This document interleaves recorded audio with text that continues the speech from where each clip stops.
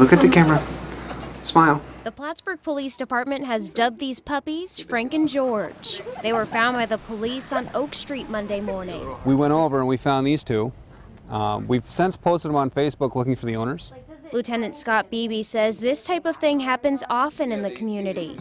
Almost weekly, the police pick up lost animals and try and reunite them with their owners. They're not underweight. They have collars. They do not appear to have any fleas or any type of fur issues. But sometimes reuniting them isn't always possible, which is where Elmore SPCA comes in. We have a contract with Elmore's. We work very good with them. We are the only animal shelter in Clinton County right now.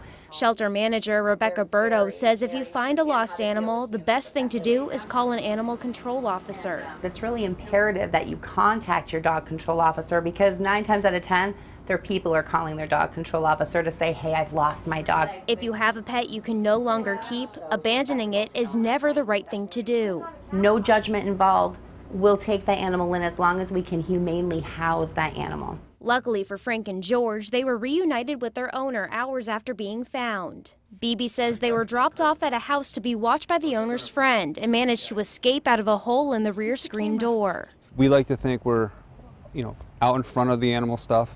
These little guys are so cute.